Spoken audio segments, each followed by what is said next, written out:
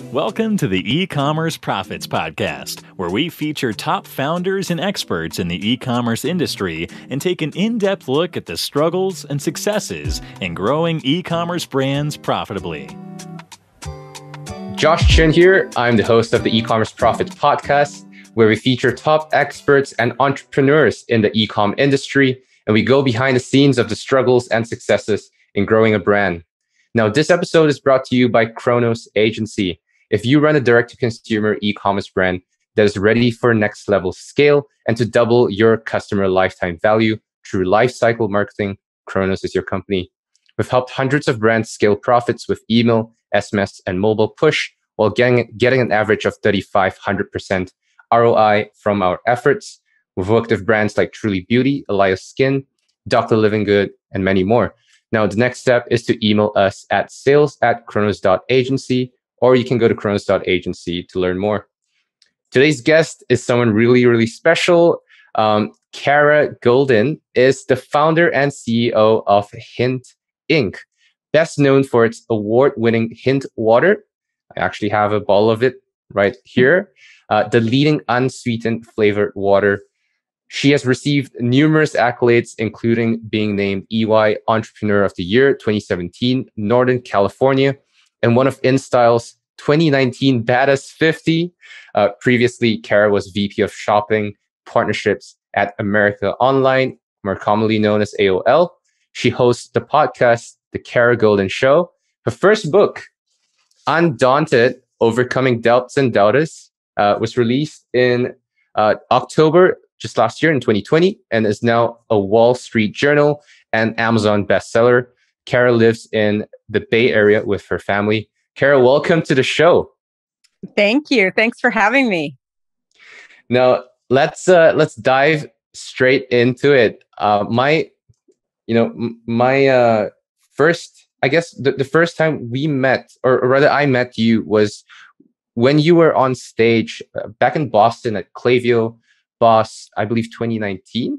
Yeah, that's right. And you headlined that event. It was incredible.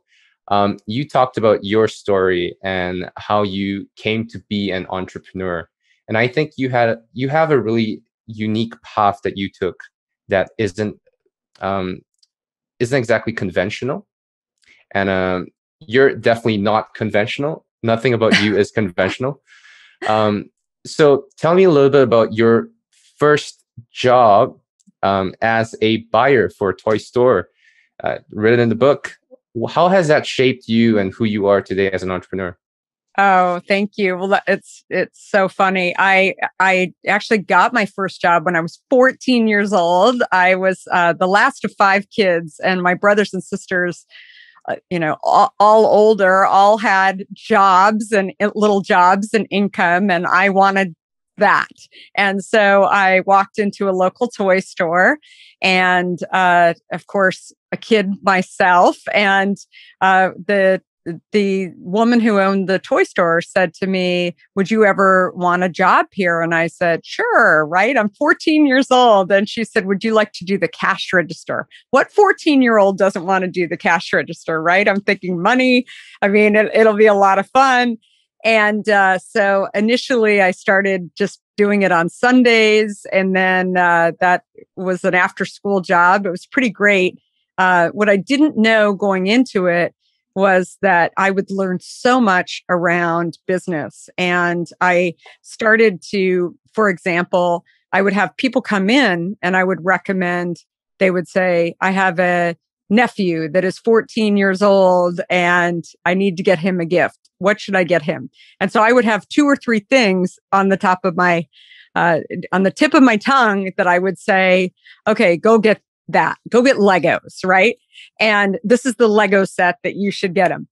And what I realized was that I was kind of saying the same thing over and over again, and it was pretty successful. So that part was great. But then my boss said to me, "Don't push that product so much because the margins aren't as high." And I thought, gosh, that I didn't really, I knew what margins were, but I didn't really understand it. And so I said, can you explain a little bit more to me? And so she told me about the different margins in different categories. And so then obviously I looked for other categories that had higher margins. I remember going home for dinner that day and saying to my parents, gosh, I learned so much about margins today. And they said, margins? And I explained everything about these different categories. And it's so funny because I think there's a lot of stories in just in that little story there. First of all, when you actually aren't afraid to show what you don't know, right? You kind of show your authentic self, your vulnerability. That's when you'll be able to learn a lot more, right? Obviously, I knew what the term margin was, but just actually sharing with them that I didn't really understand what the context was of margins and how it related. And, that's something that I think back on even in running my own business today, that obviously there's different ways to do business. There's e-commerce and direct to consumer. There's also, dealing with retailers and different types of retailers, whether it's specialty retail or Costco. Very, very different margins. So it all went back to that little toy store story. That's incredible. Yeah. You have kind of kind of throughout the book and kind of your journey, a common theme has been persistence and perseverance. And that also landed you your job at Time Magazine. Interestingly, tell us about that story and kind of how persistence remained a theme throughout. Yeah, another interesting story. So when I got out of university, I was a journalism major. I was a minor in finance. I thought, I'm going to go and get a job at this publication called Fortune magazine, which used to be, up until recently, under the same umbrella as Time magazine, and as well as Sports Illustrated and People magazine and some other pretty well-known publications. And I was living in Arizona at the time on the West Coast of the US. And I decided that I would get on an airplane and invest in myself and go to New York and try and figure out how I could get an interview at Time Magazine, or excuse me, at Fortune Magazine.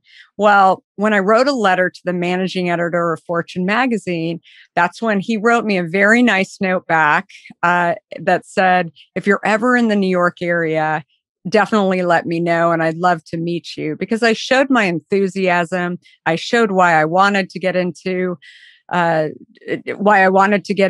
Fortune Magazine and be a writer, but he wasn't committing. But I thought I might as well just go to the HR office and see if I can't get an interview. Well, when I showed up there, that's when I'll never forget. I showed up in the HR office and I walked up to the receptionist and I said, I'm here to see Marshall Loeb, who was the then managing editor of Fortune Magazine. And I pulled out my letter that he had written to me. And this poor woman had no idea what to do with me. And so she reached out to her boss and said, there's this, crazy woman who was standing in front of me who says she has a meeting with Marshall Loeb. And I don't know that she does, but I don't have it on the books. And so the head of HR said, actually, Marshall can't meet with you. I think what he meant is maybe you could let him know in advance if you're ever coming out.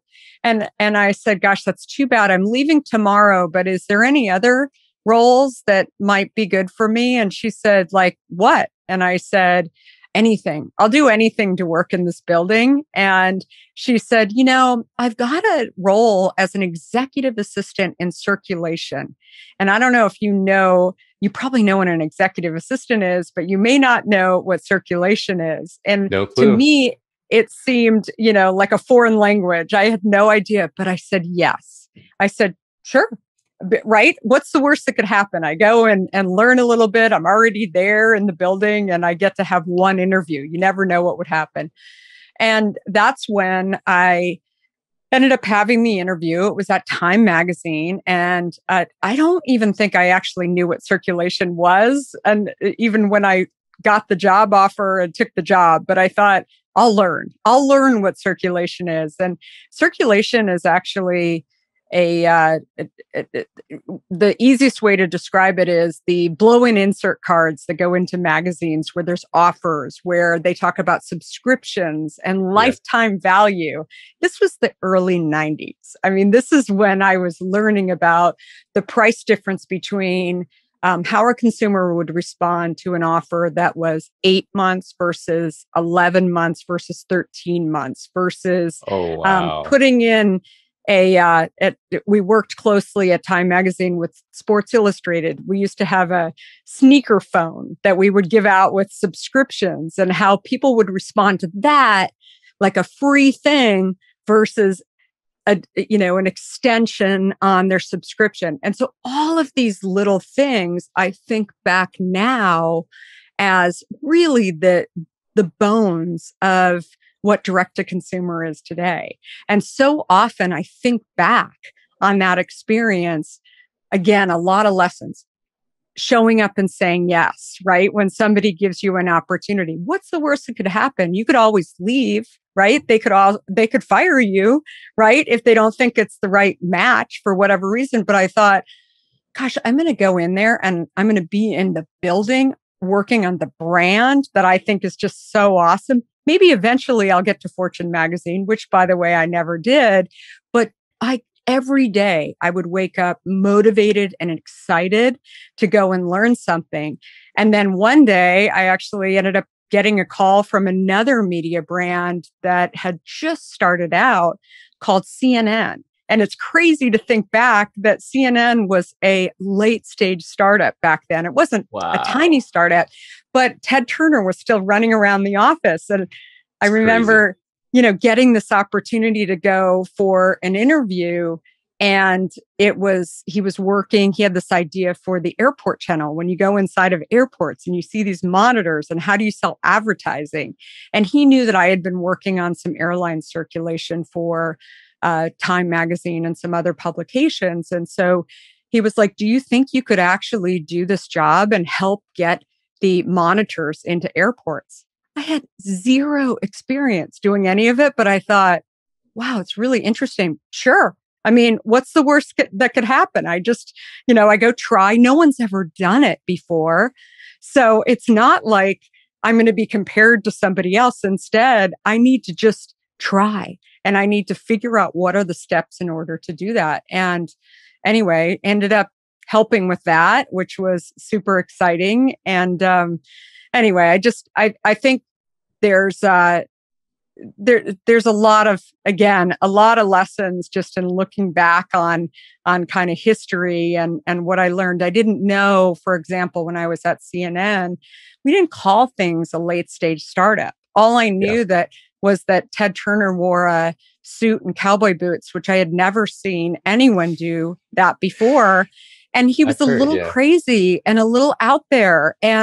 But he was making it happen and he was funny, right? And he was just going for it. And a lot of people, I ended up also then going into just national sales at CNN. And I remember, going up against the big networks like ABC and NBC, and everybody thought, what are you guys, crazy? I mean, how are you going to compete against these big national networks? And again, being driven and led by a leader that believed, that said, you just have to keep showing up. You just have to keep moving forward and making progress every single day. Even if you go back 2 steps, tomorrow you're going to go forward 3 steps, and we're going to keep doing this, and we're going to keep doing this. So little did I know that even taking that first job at Time, would that lead me to be able to really have kind of my first step into the startup world. I'm starting to see a narrative of kind of little life lessons that eventually kind of shaped who you are today, Kara. It's little things that kind of happen along the way. And I think it's documented incredibly well in the book that you wrote on Undaunted. And I guess, where I'm really curious about from a selfish point of view is I'm really new to business and working in general. So my business and Chronos is just we're less than 4 years old, Mm-hmm. and a lot of the lessons that we take away are often obviously so much clearer on hindsight.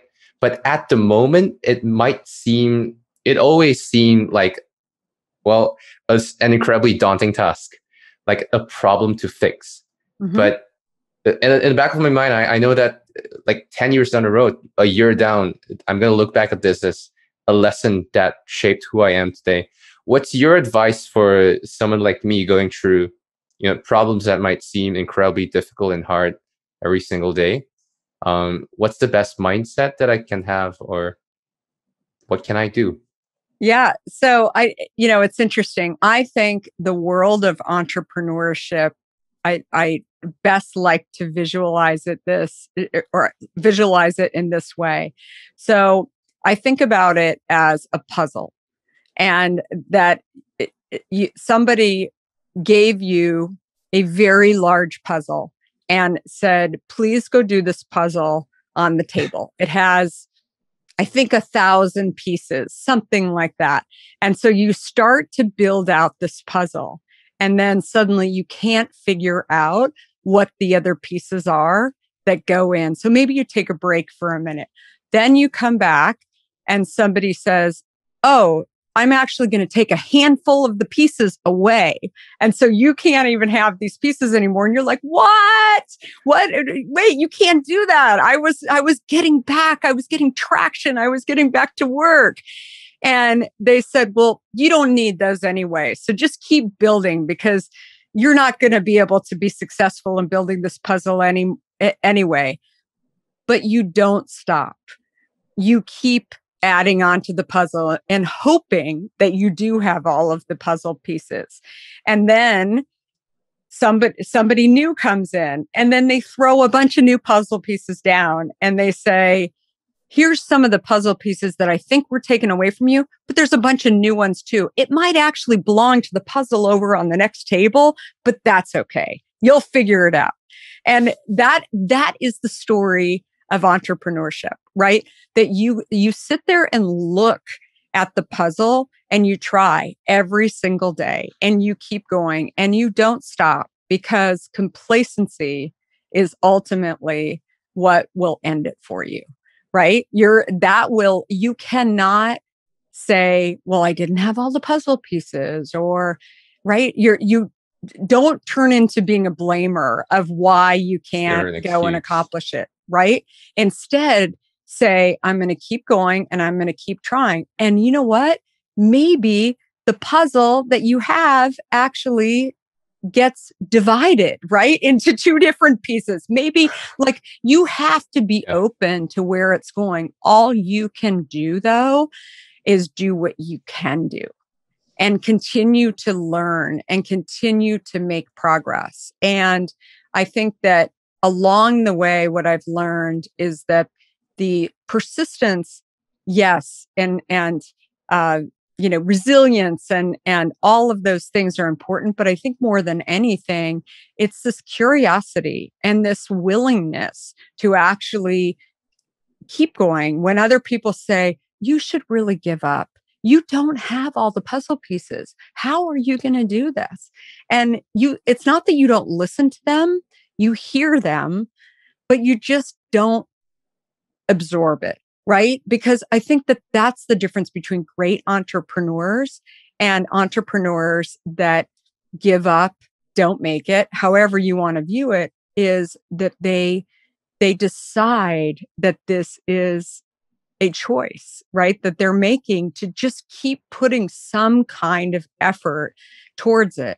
And as long as they continue to make progress, as long as their curiosity keeps coming up with, what if we did it this way? What if we did it this way? No matter what happens along the way, that is the most critical thing that I see in entrepreneurs. And one other thing that I'll say is that the best entrepreneurs know that they cannot do it on their own.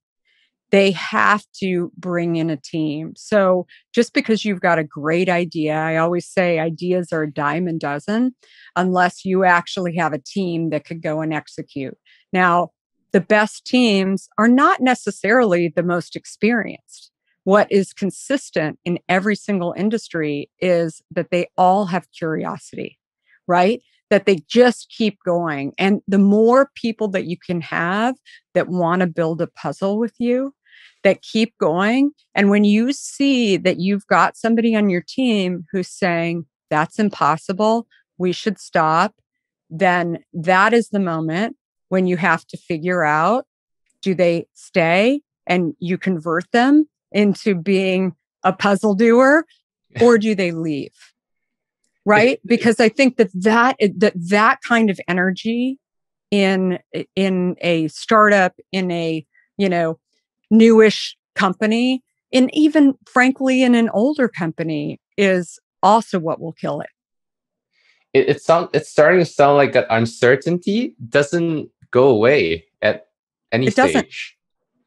Yeah, it doesn't. And I think it's just, and that's the thing that I also learned just from, working directly for, or, in the organization of other startups, including Ted Turner, Steve Jobs, Steve Case, is that you keep adding to the puzzle. You keep finding ways to solve the question, what can we do?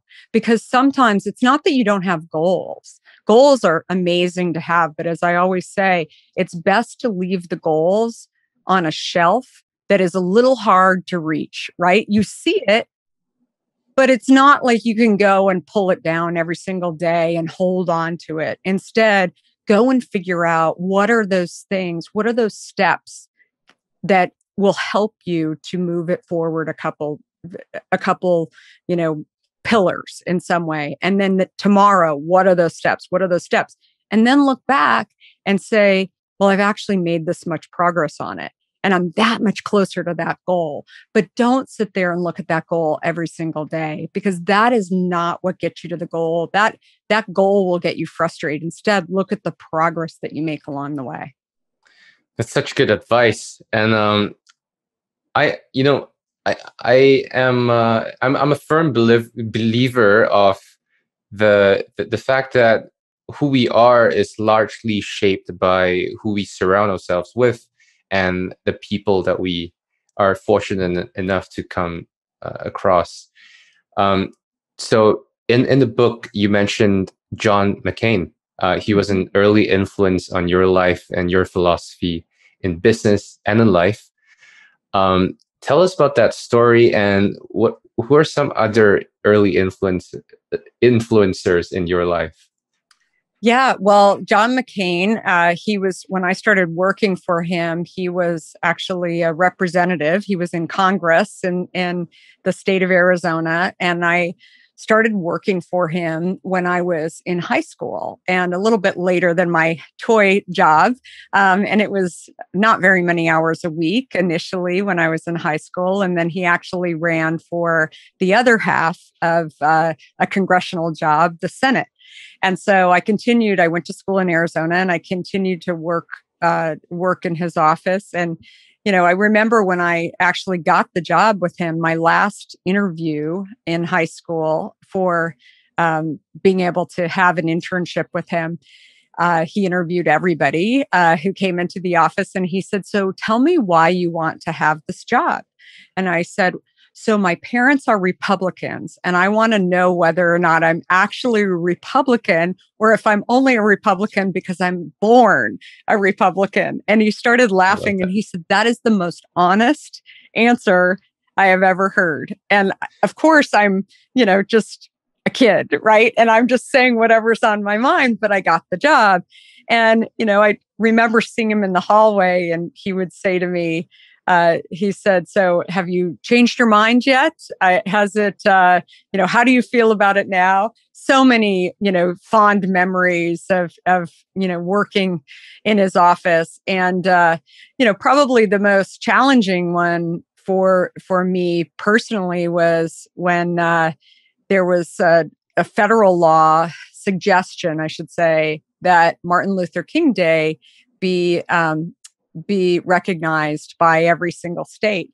And the state of Arizona, including John, actually voted to not recognize it. It was one of the few states that voted to not recognize Martin Luther King Day. And I one day was in the office and I said, Mr. McCain, may I ask you a question? And he said, sure. And I said, so why is it that you voted against actually recognizing John or recognizing Martin Luther King Day, MLK Day?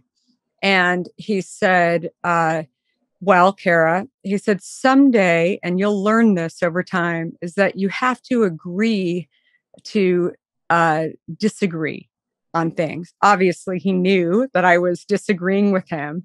And he said, and it doesn't mean that the people are bad people, but they may think differently than you did. And I knew enough to know that I couldn't argue with him at this point. But I have to say that it sat with me as something, it was like a mark on him in my mind, thinking, I don't know. I mean, this is a little bit strange. So I went on with my life, right? I left university and obviously moved to New York and started my career. And I remember not till much later in 2012, he was on television, I think CNN, talking about something that he really regretted. And he talked about voting against Martin Luther King Day and how that was such a massive mistake. This is 2012. I mean, it was, so many years later. And I said, I remember just thinking, that sometimes people will actually disagree with you, right? You, like John said, you've got to agree to disagree with you. But the best thing is when they actually come around to their senses and they realize that what they did wrong and they own it. Right. And that's what John McCain was doing. He was owning that he was wrong. Should he have voted earlier to recognize it? 1,000%. But the fact that he actually owned that he made a major mistake, I thought that is a good human. That's very cool. How do you start to find good influences in your life early on, or rather, is there a way to manufacture, an environment like that? It's a good question. I think just staying curious and doing what is really interesting to you. I think for me too, I didn't know that much about government. I obviously in grade school was taking, government classes, and I knew some people who worked for John McCain and sort of other representatives. But I think that the best way to learn is to kind of face your fears, right? In some way, not that I was super fearful of it, but I was interested in going in and kind of, put me in the game, right? That I thought, I wonder if I can go and get a job to learn a little bit more. And I think when you have that hands-on experience, even, the hands-on experience around margins in a toy store that I talked about earlier, it's just, the dots eventually connect. Right? You eventually start to see how all of these different pieces that maybe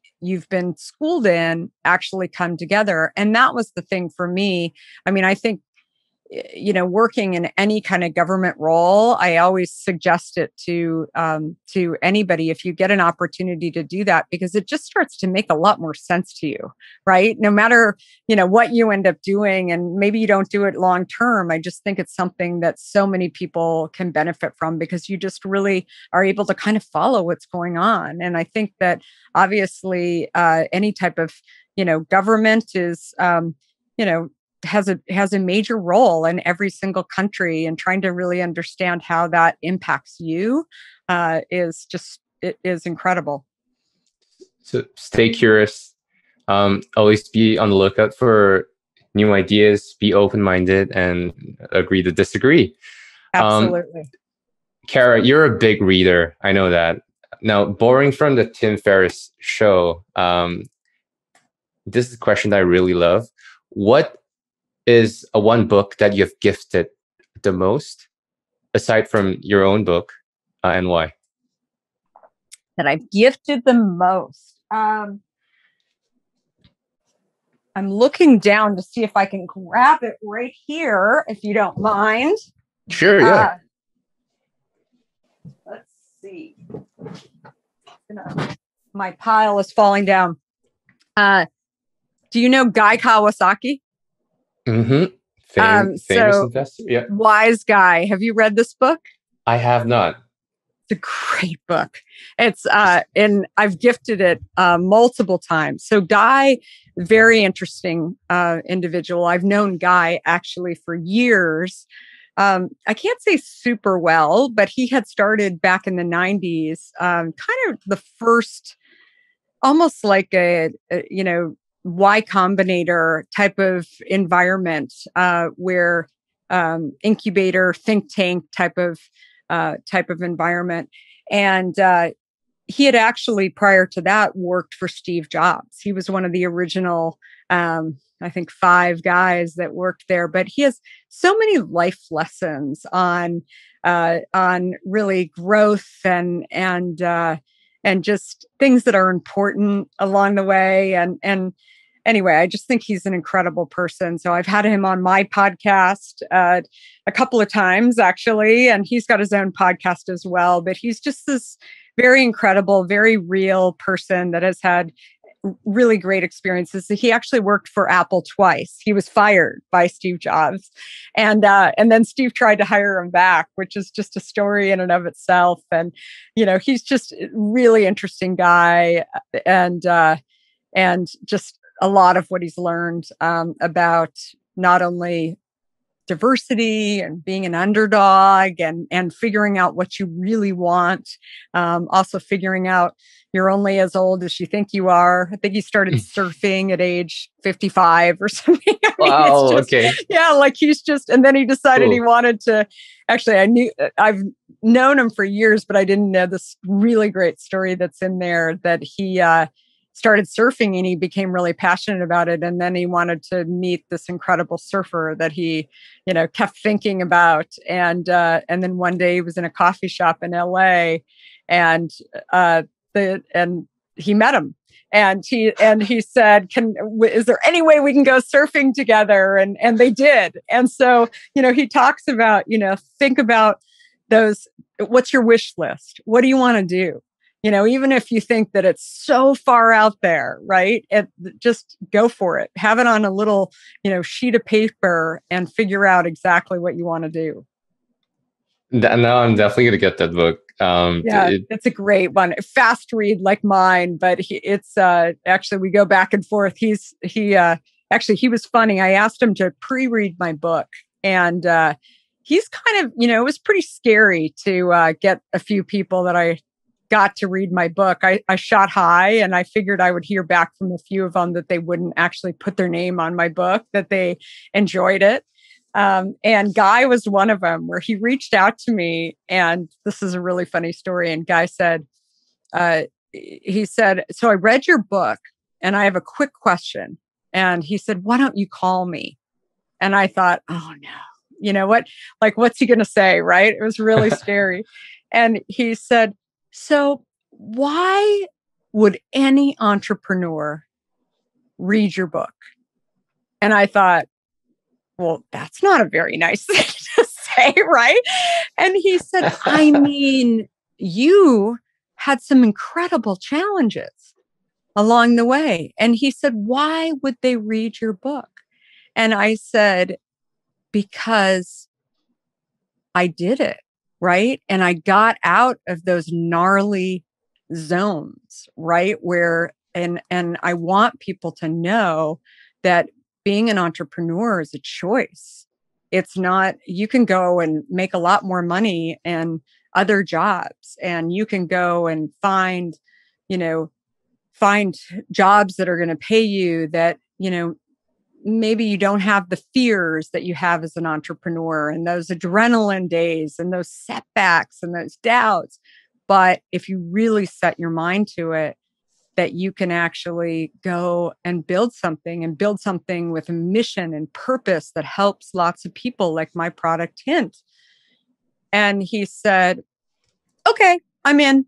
And it was just, I thought, that was easy. But again, it's, you never know what people are going to say. And he's incredible. He's actually interviewed me a couple of times for some fireside chats as well. He's a great guy. So highly recommend that book and him. And also highly recommend reading Undaunted. Guys listening, Undaunted, Overcoming Doubts and Doubters. You get some amazing names on the back of your book right here. Sheryl Sandberg, Jamie Dimon, John Legend, Adam Grant. Big names and really easy read. And I think everyone should get a copy of this. Available on Amazon. Link will be in the show notes. Now, Kara, thank you so much for being on the show. If people are interested to connect with you and perhaps ask you a couple of questions, where should they go to? I'm all over social media at Kara Goldin with an I. And I would love to hear from you. Also, the book is on Audible too, if that's your choice. I read the book and for the Audible version, so it's a lot of fun. Very cool. Also available on Kindle. I got the Kindle version, the physical version. It's all good. And grab yourself a bottle of Hint water as well. Drinkhint.com is where you should go to.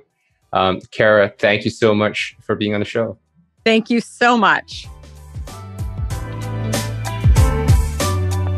Thanks for listening to the E-Commerce Profits Podcast. We'll see you again next time, and be sure to click subscribe to get notified of future episodes.